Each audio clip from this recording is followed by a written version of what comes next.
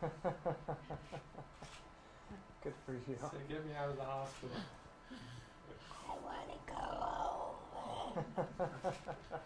I've been building up to doing clinical laryngeal transplantation for about 12 years, and in the early part of 2008 I was contacted by my colleague in America, Peter Belaski, to say that he had just seen a patient who he felt would benefit from this technology.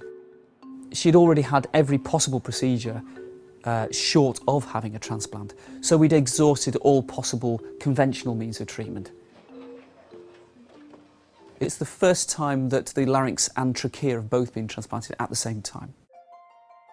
In fact, it's not just those two things. We have the thyroid gland as well, which is attached to the front of the larynx.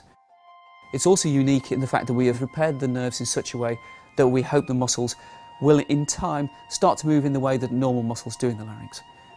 And so we've borrowed and moved certain nerves around the neck to make sure that muscles open when we need the airway to open and close when we need the airway to close. This operation was a long one. It took 18 hours and it depended on complementary expertise from a multidisciplinary team of surgeons. We've been amazed how well it's gone, to be honest. She first spoke a few weeks after the surgery. You can see from the videos of that first episode how amazed she is to hear her voice. There's a brief period and then it dawns on her that she's actually spoken for the first time, and this look of amazement and pleasure comes on her face, and it makes the whole thing worthwhile.